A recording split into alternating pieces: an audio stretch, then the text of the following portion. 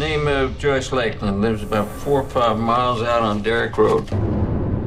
Well, how shall I handle it? Just go out and size her up.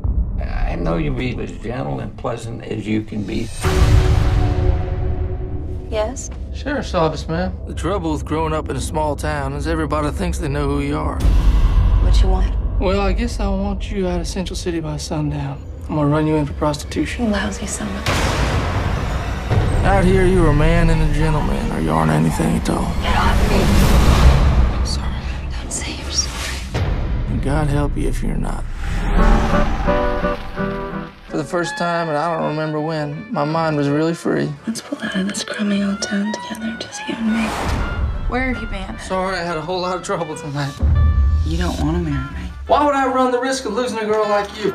You got things all fixed up? I mean, I've done all I'm gonna do, so... I don't think we better leave it that way, Lou. I want you to take the money yourself. Pay her, you bust her, and you run her out.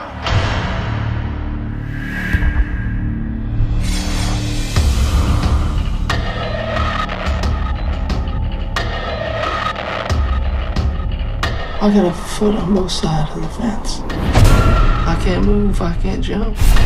All I can do is wait until I split. Right down the middle.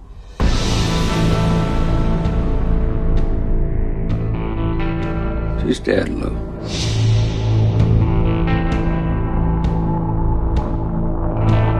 We're gonna have to talk about why you've acted the way you have these past few weeks. You think you got it all figured out, don't you? And you just sit there smiling.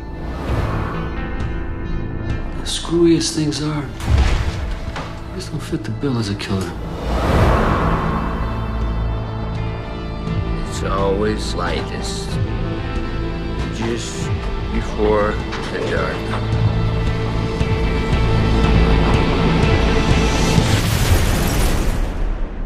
Hold on. It's almost over.